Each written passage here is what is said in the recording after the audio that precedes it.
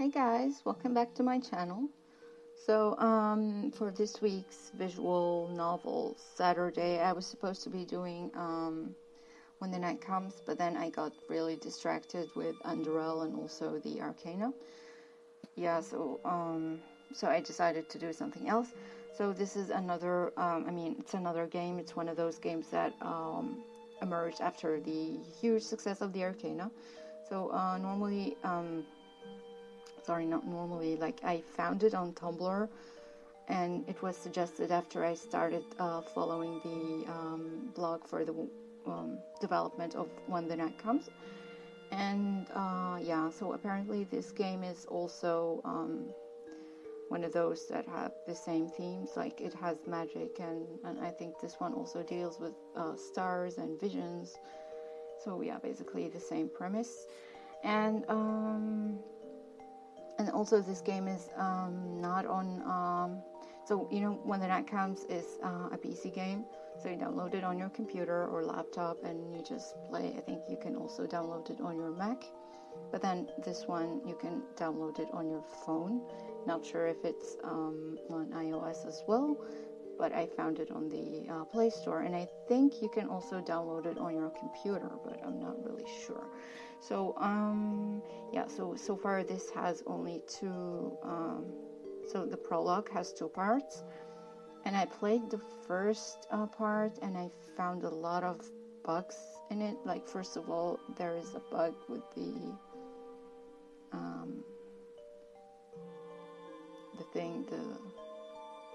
anyways, let's just start. So press on ascend, and this is the menu. So as I mentioned, it has a lot of bugs, and then like this is one of those bugs. So first of all, you can see the letters overlapping in the name field, but the good thing about it is that you can choose your pronouns. So normally I would stick with Val, which is the name I use for all my characters, and I use they, them. And yeah, so let's get started. So part one, and yeah, see, this is what I meant. So it takes a lot of few seconds, like after you click on something, it takes a few seconds before it changes. Okay, the rap of the coachman's knuckles against the door of the carriage wakes me with a start. And then you have to click on the arrow on the right. It's not hard to tell that I've arrived. There is no turning back now.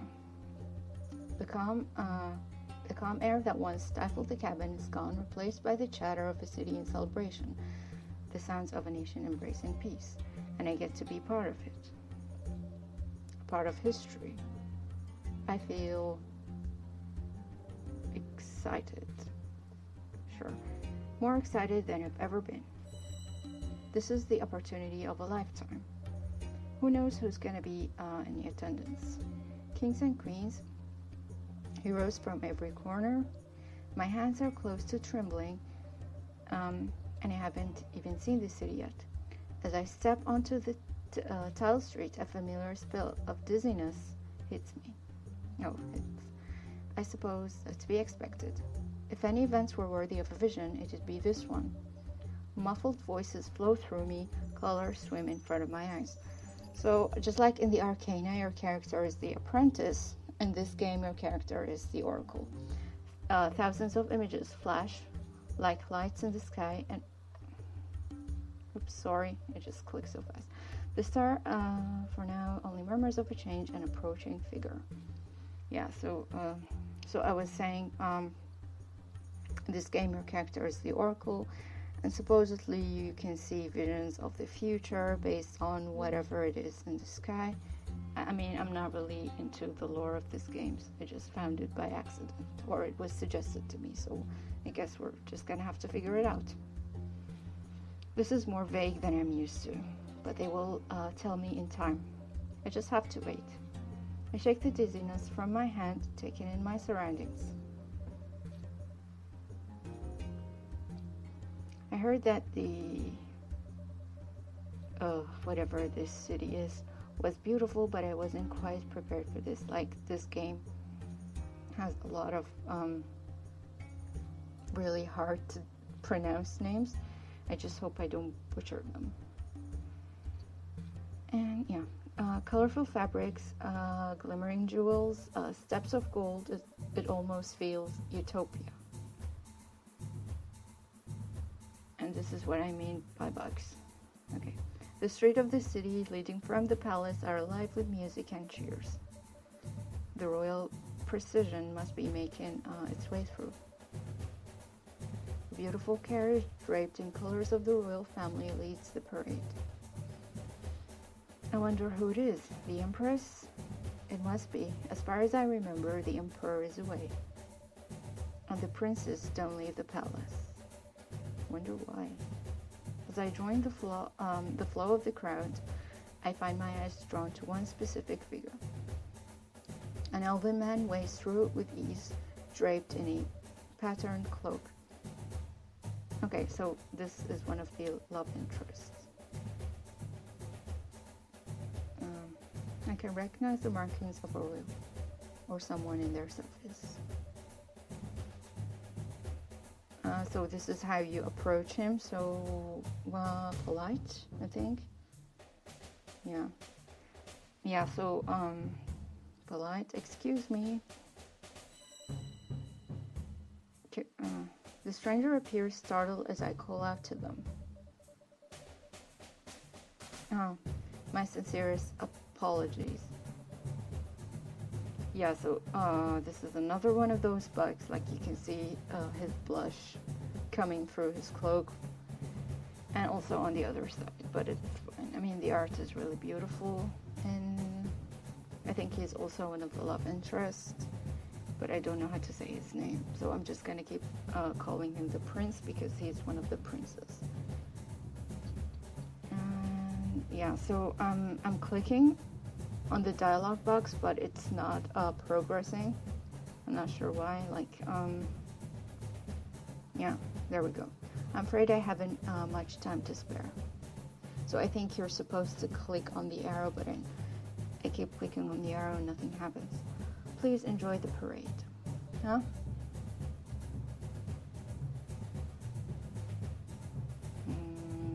Come on. He must have business in the sanctum. It'll be a wonder if he gets there before the procession. Best of luck to him. A sudden call of my name tears my eyes from the gate where the man disappeared. Mikandi. Oh, Val, there you are. So this is another love interest, I think. I've been waiting hours for you. Glad to see you finally found your way. Didn't get lost among the royalty. Mikandi's welcome is as warm as ever, arms open wide and smile even wider. Okay. So, friendly or professional? Friendly. I'm enveloped in a tight hug the second I open my arms and return. After a few seconds and at least one attempt to pick me up and spin me, Mikandi pulls back and smiles that blinding smile. I missed you, Val. You're really beautiful art. Also different from what we are used to. And yeah, you need to come visit me more often. Do you know how much you've missed out on? I can only imagine. You'll have to fill me in once we find our rooms. I find a real smile forming for the first time since this trip began. It's hard not to be affected by her joy. She appears delighted for a moment before her cheer fades. By the way, her voice is hushed. Have you heard the rumors? Rumors? What rumors? The summit hasn't even begun. Gossip already? The summit, oh yeah. Mikandi bites her lip. I thought not. You did only just get here. I'll fill you in later. That certainly doesn't bode well. Enough of that talk. The stars will show you before I can tell you, I'm sure. Let me introduce you to someone. Before she could try and turn away, a pair of assistants approaches. One of them whispers to Mikandi's ear, and the smile disappears. She sighs. Not even a second to breathe. I'm sorry, Belle. I'll find you later.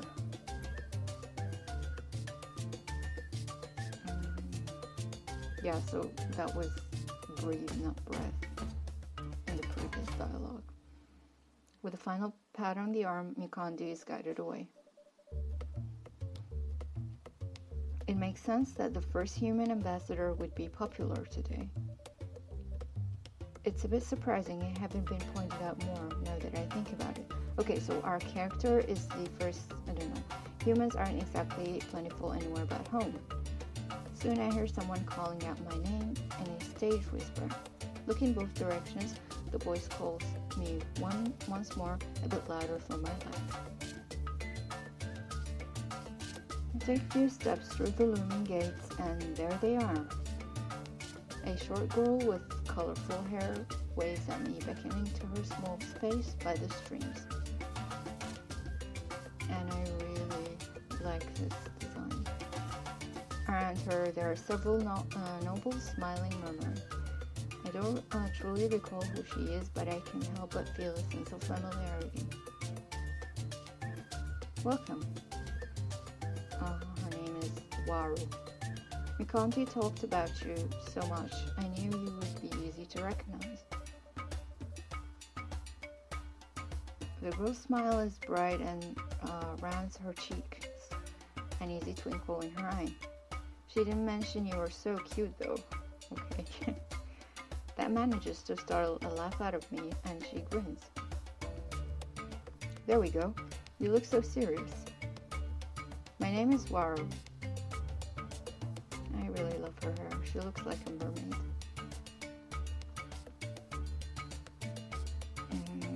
Come on. Oh my god, this is so annoying. Yeah. So, this is to be expected. Maybe I should tell the developers about this. I present the Marakihau of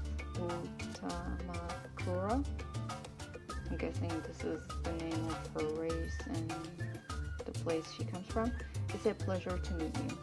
Mikandi said your name was Belle. Yes, it is. It's lovely to meet you, Ambassador Waru. She narrows her eyes at me playfully.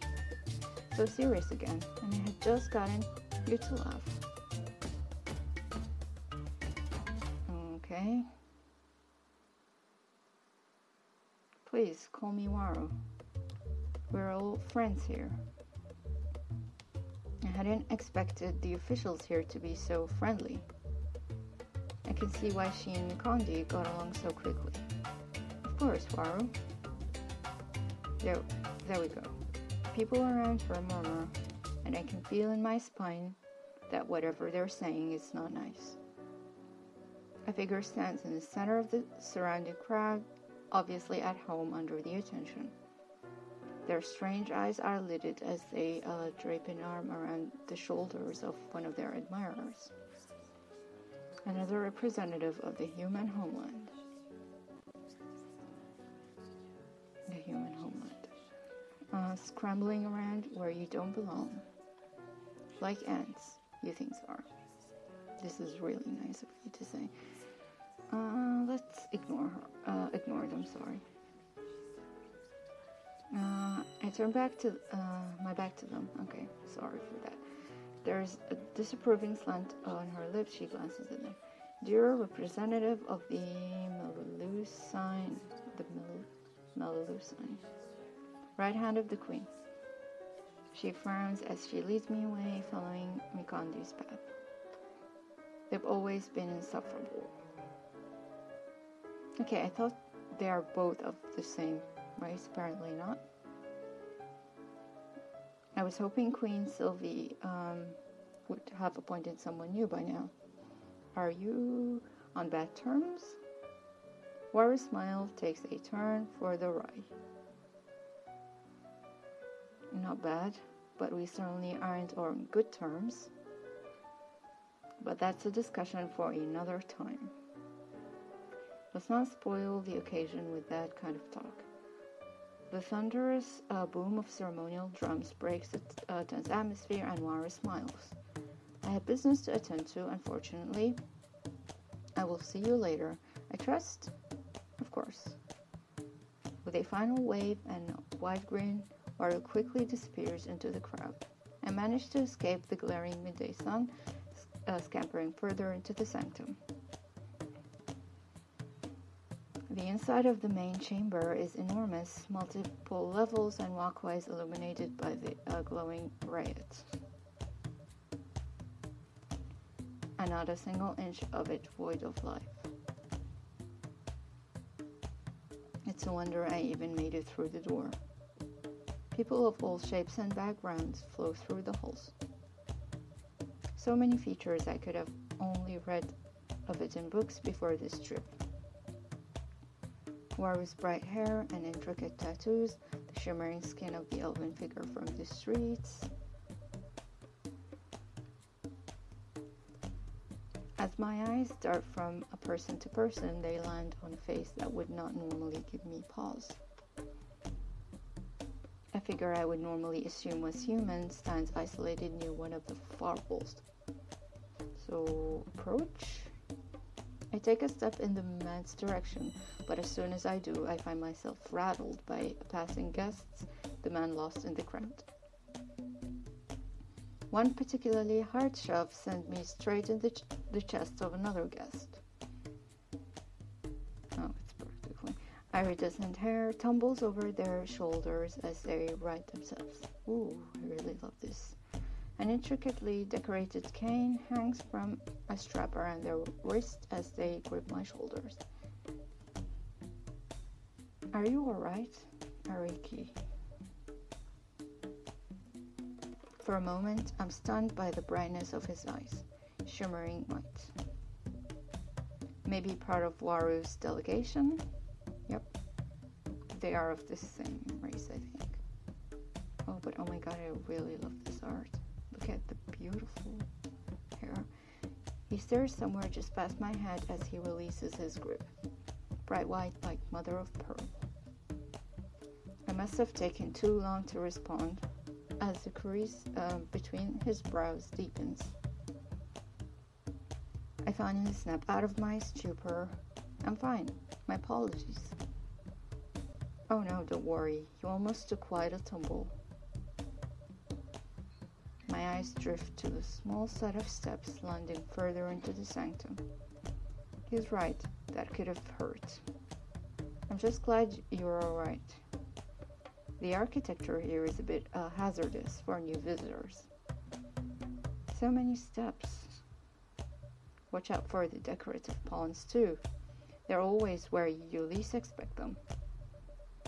Before I have the chance to respond, a low rumbling voice rings from the center of the hall. A tall man with piercing red eyes stares down at one of the elven officials, openly ignoring their attempts to placate him. How can they possibly be fighting already? This was supposed to be a summit for reconciliation, and this is what happens on the first day? And we avoid this. It's not really our business. While I feel anxiety clawing at my gut, I decide to stay away from the conflict. I know my duty is to my people first and foremost. Mikondi is at my side in seconds when the yelling grows louder and she loops an arm through mine. This way, this way. We can't have our most treasured representative get roughed up now, can we? Her smile is a bit strained, her voice reedy. She never has liked being in the midst of things like this. She leads me through the jeering crowds onto a small balcony. The cool air is almost refreshing enough to block out the cursing from the inside. Oh my god. Mikanti's shoulders sag in relief as soon as the crowd is out of sight. Her nose scrunching up in discomfort. The talks haven't even officially started and they're already fighting like children. Why did we even bother? She was so excited for this meeting. It hurts to see it fall apart so quickly. She deserves better than this. Are you sure? Sure, why not? Okay. Because we care for our people, and I'm sure there's few grown-ups here still willing to talk to us. Mikandi blinks in surprise, but manages a soft laugh. In that case, I'm glad our country decided to send an extra chaperone to help me out. My smile fades as that familiar hollow feeling rushes into my head, and the floor rushes up to meet me as I fall just as fast. Mikandi's arms around my waist are the only thing keeping me from crashing to the ground. When did those get there? Images flash in front of my eyes, each one faster than the last, until all I can see is blinding, swirling, infinitely bright green. As the brightness fades, Mikandi's concerned face swims back into view. Behind her, a familiar figure, red hair fanning up behind him as he urges palace guards towards us. Oh, it's the prince. The prince, then. And he's also one of the love interests. The worry fades, the vision taking over entirely, and I think Mikandi is also one too. My eyes roam over the ceiling. Okay. Yeah. Something has been drawn over us, surrounding us, keeping us inside. I try to lift a hand to it to see if it's tangible, and my finger passed through it. Thick, like fog, but so much more oppressive. Mikandi's voice rings in my ears, a tremble of worry coursing through it. Belle? What is it? What's wrong? A shroud. I hear her gasp above me, her grip tightening on my waist. She knows of my visions, but she's never seen one firsthand. I guess this must be a bit shocking. Mikandi lowers us fully to the ground, and I lean on her shoulder. The sound of horrified gasps and panicked voices draws my gaze back to the inner chamber. Onlookers start to whisper as guards are sent to close. Oh, yeah, see, this is... Many guests have stepped back in panic, while others watch in silence. Mikandi helps me sit up, a comforting hand on my shoulder.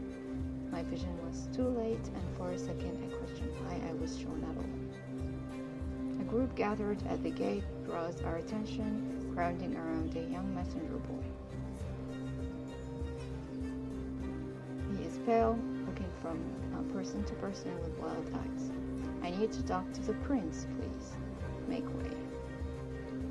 Deer stand in front of their throng of admirers, face a mixture of panic and fury. What on earth is happening out there? We demand an explanation. The messenger pales further, breaking into a cold sweat. Please move, I must find the prince. The panicked murmurs quiet as the crowd parts, the prince wading through the masses.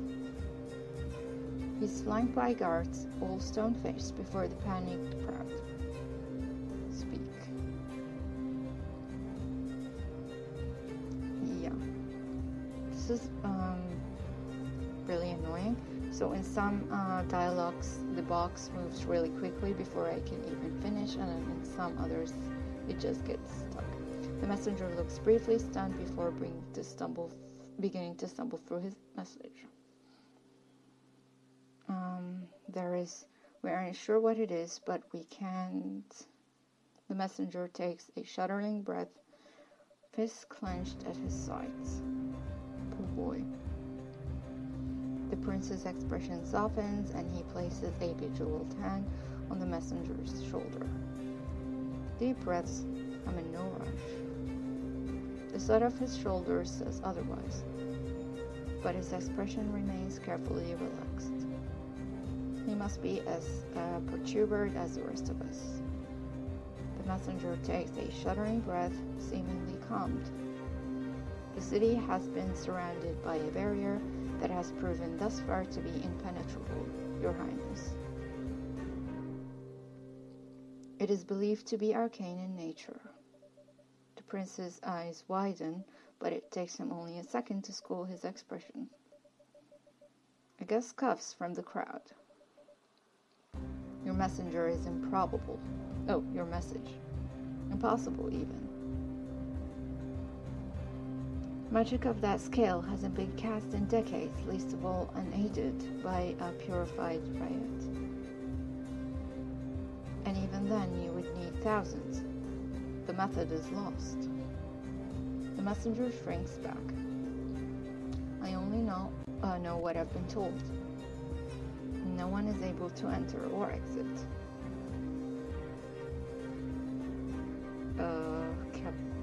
Cipactli's brow creases, but he doesn't seem to.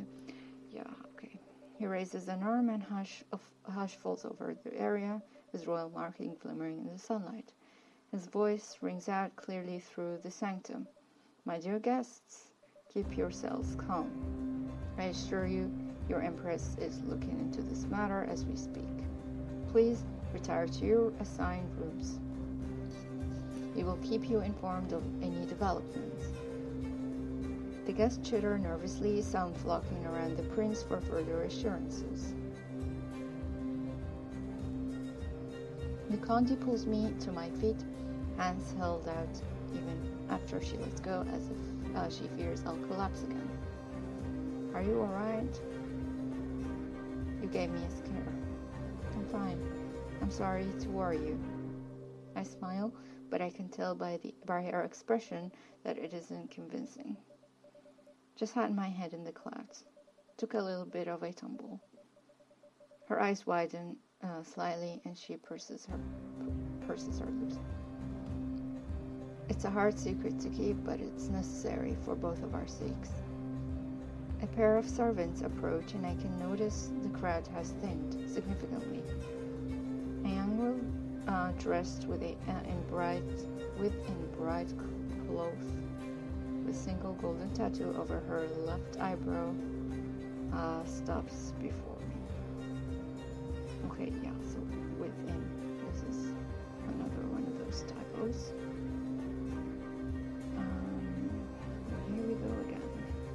She curtsies quickly and politely, but somewhat forcefully, offers to escort me to my room.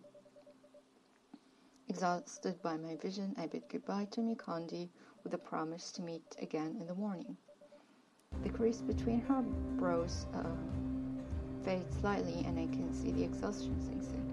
She must be just as, if not more, tired.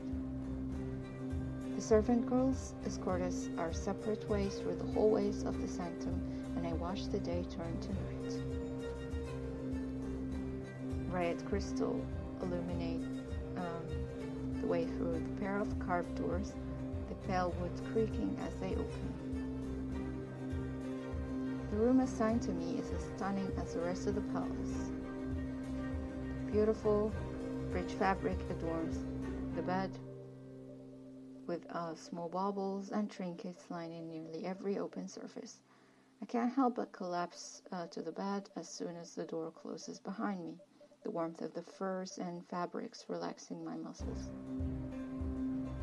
In moments, my eyelids begin to droop, but the nagging unease of the afternoon lingers. This isn't quite the day I expected, but it certainly was exciting.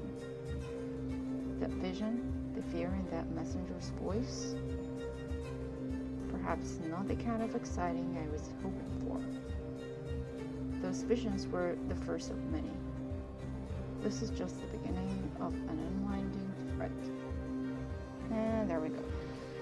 So, yeah, so I think it's really interesting. Kind of want to see what happens next, but I'm going to leave that for next week. What I don't like is the amount of bugs. Like in the dialogue, some of them just move really quickly, and in most of them, it just like I keep clicking on the dialogue box, but nothing happens. I think I'm going to report this to the devs. They have to try and fix it. Yeah, but so for now, I think this is it, and I shall see you next week. Oh, and let me know if you like the game. Bye!